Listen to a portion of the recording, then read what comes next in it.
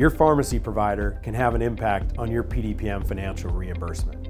In a controlled case study, Consonus Pharmacy conducted almost 5,200 medication reviews under the new PDPM guidelines. We found that involving a geriatric certified pharmacist within the first 24 hours of stay leads to recommendations that identify critical clinical adjustments and MDS coding opportunities.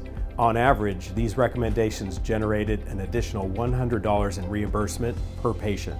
Think about that. That's the equivalent of 10% of the medication costs over the length of stay. In addition, the pharmacist identified one or more opportunities to discontinue medications for 10% of the patients in the study, generating even further medication cost savings. So what does all this mean?